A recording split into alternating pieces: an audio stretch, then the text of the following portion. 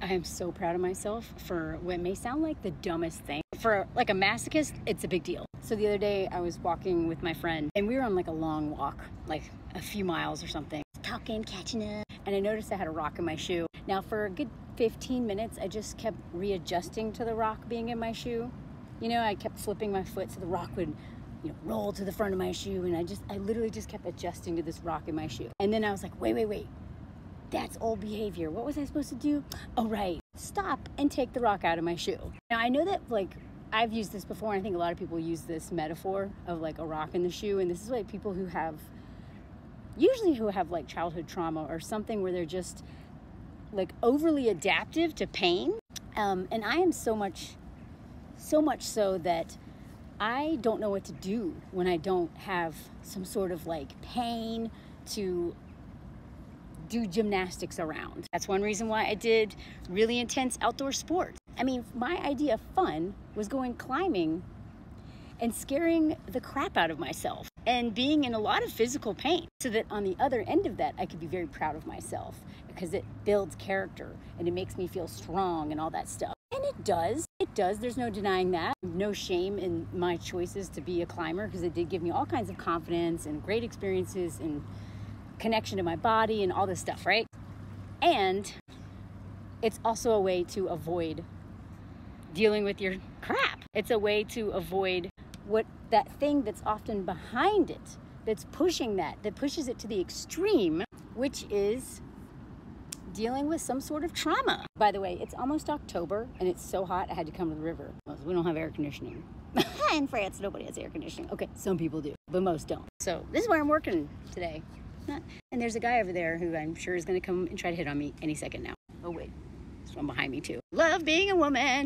So anyway, when I stopped or when I slowed down these extreme sports that I was doing, like climbing and all that stuff, and I moved to New York and pursued my creative dreams, I wasn't in this like fight or flight, like survival state of mind anymore. I actually had an apartment, which I literally never unpacked it. I was living out of Tupperware containers inside an apartment for years because being in my body, being in my home, being settled is a very uncomfortable experience for me. And now I know why. It's traced back to stuff that happened in the home.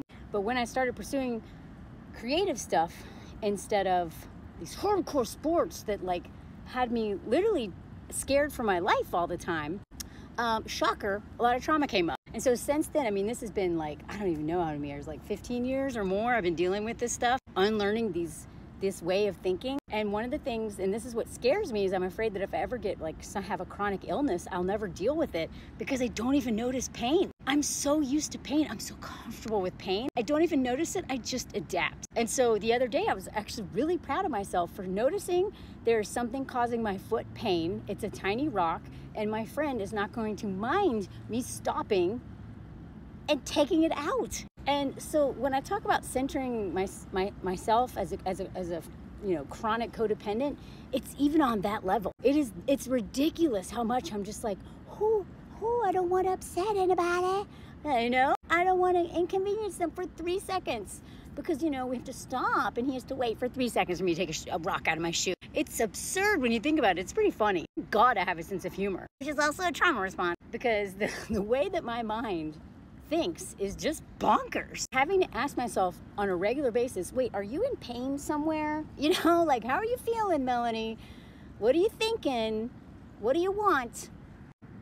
It is so not my default to actually be in my body, be in touch with how I feel physically, emotionally, in any way, because I'm just so hypervigilant with the thermometer up everyone else's butt.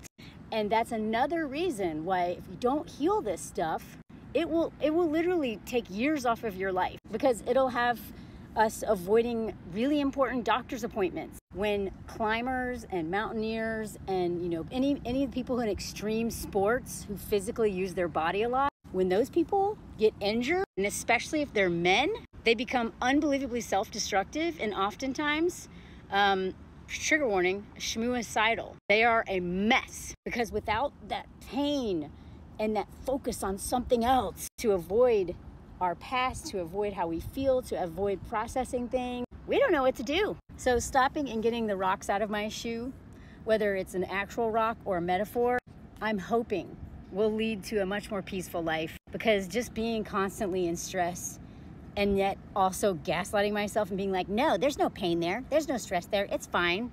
It's fine. Just adapt.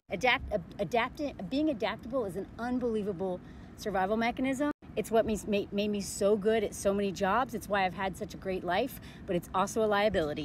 And in the long run, it'll actually get you killed. No more walking around with rocks in your shoes, because as my therapist said, a part of my healing is not being in denial, not denying the truth. I had to do it as a kid, but as an adult, it's not serving me anymore. Stop adapting to the rock and remove it. Life is so much better when you're not adjusting to a pain.